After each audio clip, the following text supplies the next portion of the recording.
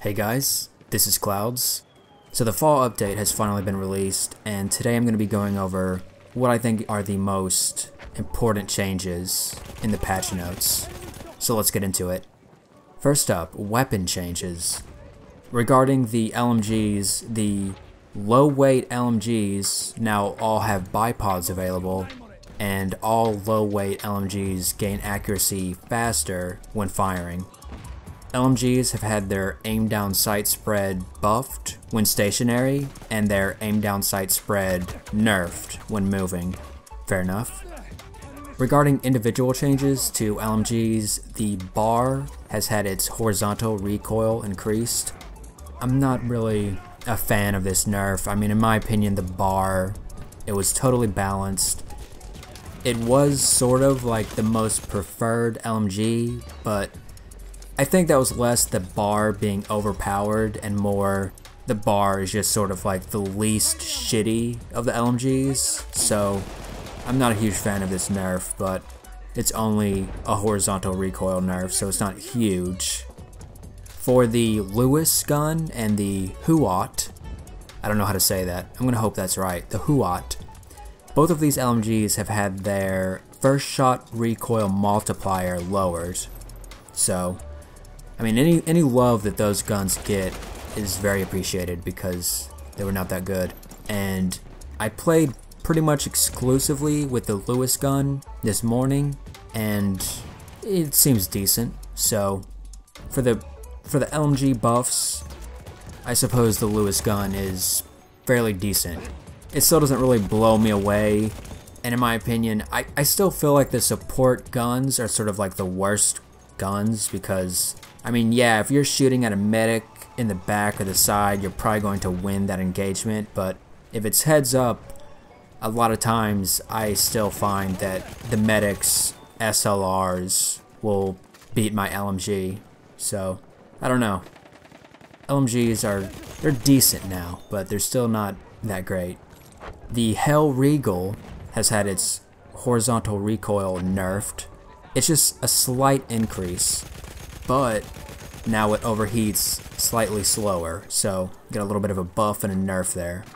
The Selp Slaughter 1906 has a small buff. Its horizontal recoil has been changed from 0.2 to 0.1, so that's a small buff, but I'll be honest, even with this small buff, this gun is not very viable. I haven't ever used it, but considering its damage and its magazine size of 5 rounds, I still don't see why anyone would use this gun.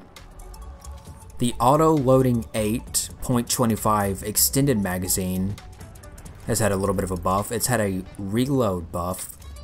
The tactical reload has been decreased from 2.6 seconds to 2.1 seconds, and an empty reload has been changed from 3.2 seconds to 2.6.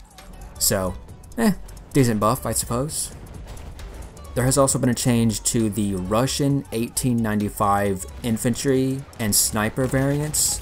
Its rate of fire has been decreased from 64 rounds per minute to 56.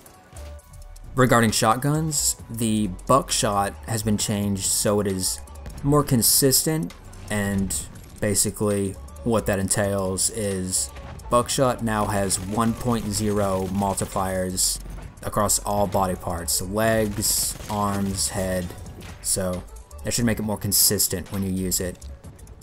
They have also reduced the effect of customized recoil direction and made it scale correctly when you have a bipod deployed. So if you don't know, you can change the recoil direction for some weapons, not all. It comes standard on a centered horizontal recoil, but you can change it so it slightly goes to the left or slightly goes to the right. And now they've changed it so if you do choose to make it go left or right, it's not going to be as drastic of a change. Okay, on to gadgets. First up, limpet mines. These are now invulnerable, which is pretty neat. The reason they did this is if you put a limpet mine on something, a teammate could blow it up and essentially steal your kill. but now the limpet mine only blows up after a certain amount of time, so fair enough, good change I'd say. You can now carry 2 instead of 1 of the incinerary and gas tripwire mines. So, I don't know, I guess, you know, fair enough, but I already felt like the incinerary tripwire mine, at least, was already pretty good, so now that you can carry 2, that's going to be my clear favorite. The rifle grenades for the medic class have had a slight nerf. They will now take slightly longer to explode after you fire them. In addition to that, the HE grenade has a slightly smaller blast radius. Alright, now onto mortars, and this is the biggest gadget change. They've made mortars much, well, not worse I would say, but they're a much slower weapon to use. When you first deploy it, you are very inaccurate, you're gonna see, and as you wait, it gets tighter and tighter until it is at its maximum accuracy. And then after you fire a round, you have to wait a little bit longer to let it get a bit more accurate. This is to encourage people who want to make accurate mortar shots to have to play slower, and if you spam the mortar, you're going to have very inaccurate shots going all over the place. In addition to that, airburst now has less range than it used to. You can also now shoot smoke with the mortar, so as you soften up the enemy, you can also confuse them with smoke. In my opinion, this is a fair change. I feel like the mortars were sort of a overly easy gadget to use. Definitely better than the LMGs, I would say. So I like where the mortars are at right now. Now on to bug fixes. There's a lot of things that aren't really worth mentioning in my opinion, but the one noticeable thing worth mentioning is they have removed the delay to firing a weapon after you deploy a gadget or throw a grenade. So that's a good change. Okay, regarding ricochet shots, I'm sure some of you have noticed that when you shoot a ground vehicle with some type of cannon, you won't do any damage, and that's because some shots just ricochet off the armor. The game, it didn't do a very good job of letting you know that your shot ricocheted, and to help players know that their shots ricochet, it will now be more easily seen, and there's also going to be a sound indicator to let you know, okay, that shot ricocheted off the armor. Right, so now onto vehicle and stationary changes. The fortress gun has gotten a buff. It now deals higher damage against vehicles, and it has a larger lethal area against infantry. Fair enough. I never really felt like the fortress gun was underpowered, but if they want to buff it, well, fair enough. Okay. The AA gun. A lot of people have been asking for these AA guns to be nerfed, and here's what they did. They decreased the AA cannon's damage against planes and plane parts, and they have also reduced the AA truck's range.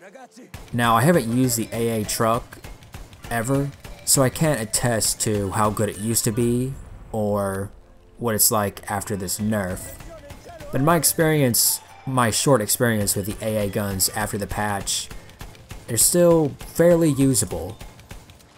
And as far as I can tell, if you're shooting at a, you know, mediocre pilot, you're probably still going to kill them.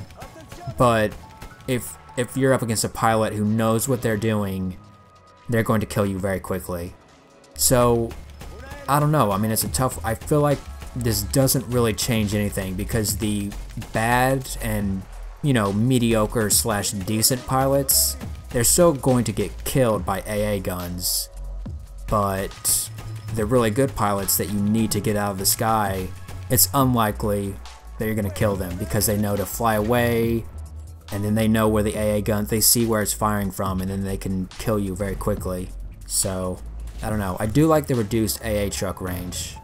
I'd say that's a good nerf, but changing the damage for the AA cannon, I don't know how much of an effect this is going to do, except make good pilots even more effective. Okay, since we talked about AA, let's talk about A. air vehicles. Alright, so changes to the planes. Increased damage and radius of the Raken darts. They've also reduced damage taken from scout rifles, but they've increased the damage taken from K-bullets. So now if a scout wants to engage a plane, they have to use the K-bullets to be effective. The 50 kilogram bombs now deal a little bit of damage to planes and tanks when you hit them with a direct hit. They've also increased the bomber killer bullet velocity. This is to make this package better at dogfighting. They have also improved the bomber's torpedoes so that they can be used against land targets and not just boats. Alright, on to the cavalry soldier. The cavalry soldier now takes less damage from a headshot. As if the cavalry soldier was not already strong enough. I don't know. I guess that's fair. Not really, but... They've also increased the range that AT grenades can be thrown from horseback. So if you want to engage tanks, like a madman, you can do that. They have also increased the damage hand grenades do to transport vehicles, so if you find yourself in a tricky spot, even if you don't have the light anti-vehicle grenade, if you just have any hand grenade, throw it, because now it will do slightly more damage.